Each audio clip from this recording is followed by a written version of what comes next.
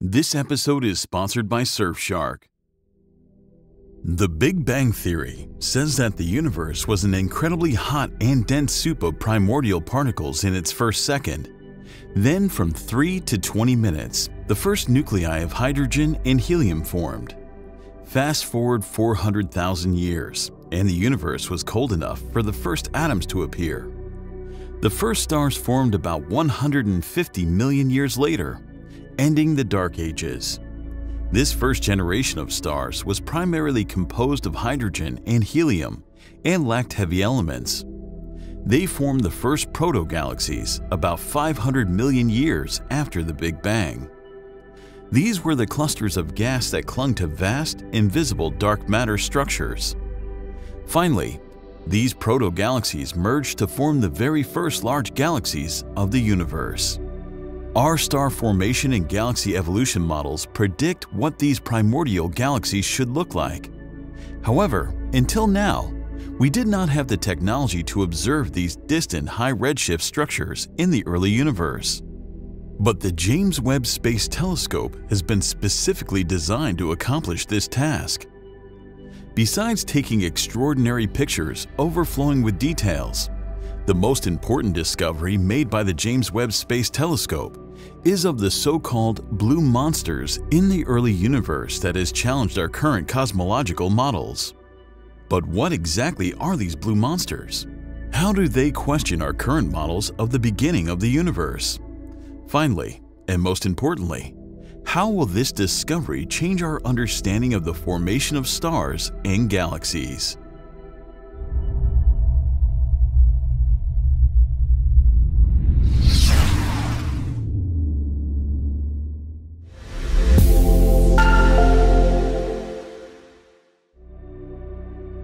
There are 4 important things that you need to know about these galaxies observed by the James Webb Space Telescope.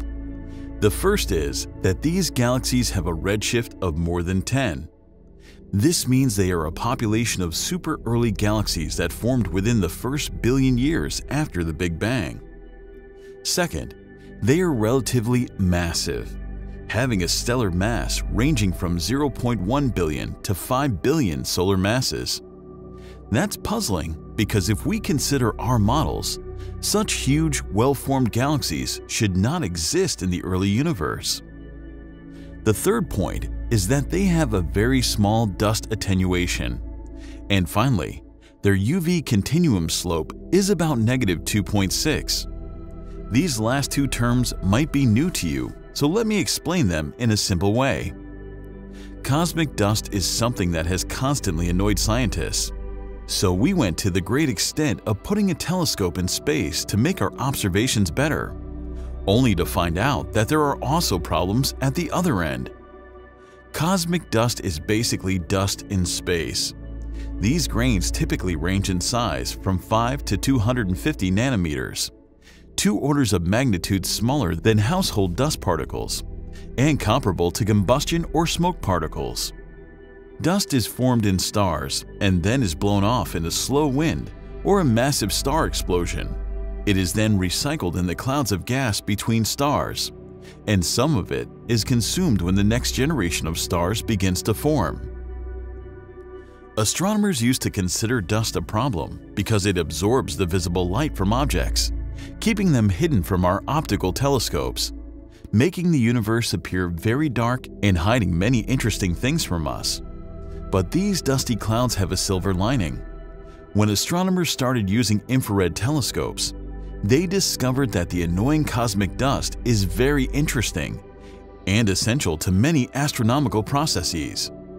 The dust converts the stolen starlight it absorbs into light at longer wavelengths, which astronomers can study in the mid-infrared range of the EM spectrum. Although dust forms a tiny fraction of the galaxy's overall mass, its impact on the observations of galaxies is striking. So we have to consider dust attenuation to accurately determine the brightness of the galaxy, its stellar population, and the UV continuum slope. The UV continuum slope, beta, specifies how the flux density of a galaxy varies with the wavelength in the UV continuum.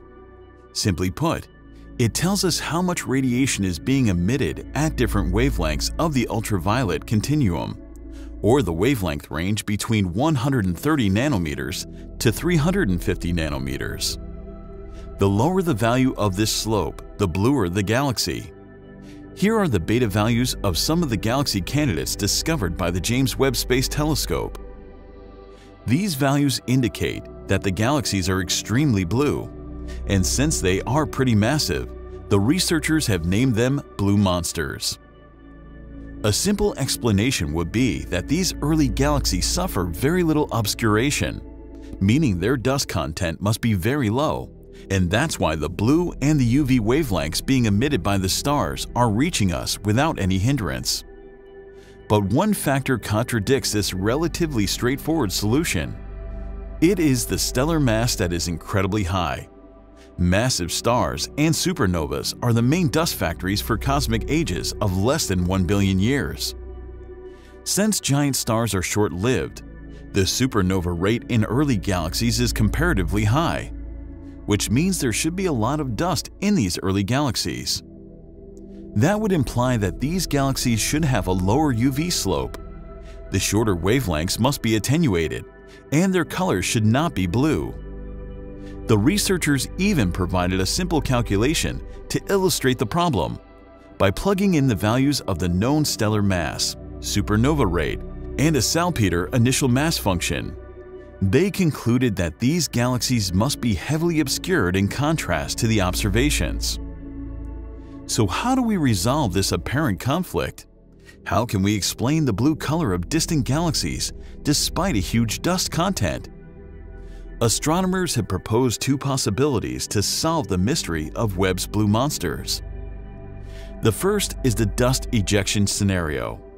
It states that the dust produced by the supernovas on very short timescales is ejected into the intergalactic medium at a rate exceeding its production rate, and the force expelling the galactic dust into the intergalactic medium comes from the strong radiation pressure exerted by the observed UV-emitting stars. This is an important figure from the research paper. It's a graph between the dust outflow rate and the disk star formation rate per unit area. When the curves are located in the dust clearing region, the dust ejection rate is faster than the production rate shown in red, and the galaxy is cleared. In the opposite case, or the white region, dust accumulates due to a slow ejection rate. The cyan points are almost dust-free galaxies discovered by Webb and lie in the dust-clearing area. The orange point marks a heavily obscured galaxy found by Webb at a redshift of 12.1, which lies closer to the dust accumulation region. This means the galaxy has a high star formation rate and is producing dust at a rate faster than it's ejecting. The alternative scenario to explain low dust attenuation is the spatial segregation of dust.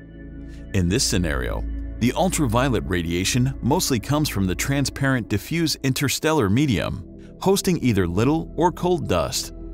The dust-obscured star-forming regions are instead located in giant molecular clouds that are strongly emitting at infrared wavelengths.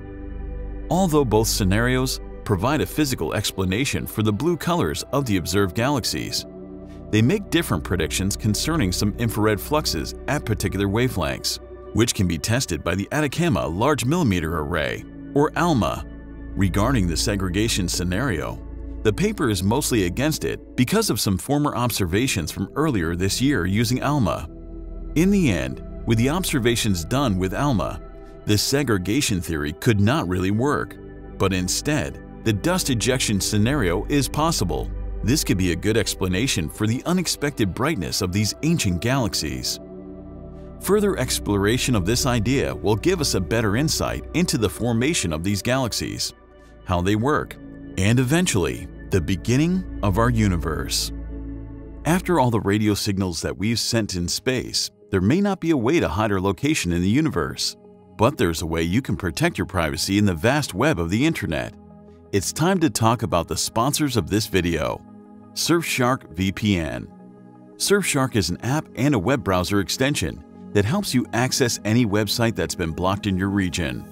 It helps you virtually place your device anywhere in the world so that you can access the internet as if you were actually in that country. This way, you can stream your favorite movies and shows you generally cannot access from your region. Another benefit of using Surfshark is anonymity. It keeps you safe and private by covering up everything you do online. When your device connects to the internet, all that information is encrypted, so anyone who tries to snoop on you won't be able to see what you're doing or where you're doing it from. In addition, Surfshark is the only VPN that lets you use multiple devices on one account. You can access our promo code SOU and get 83% off and 3 extra months of free access to Surfshark. So check out the link in the description and make the most of this deal. Surfshark also offers a 30-day money-back guarantee, so there is no risk to try it out.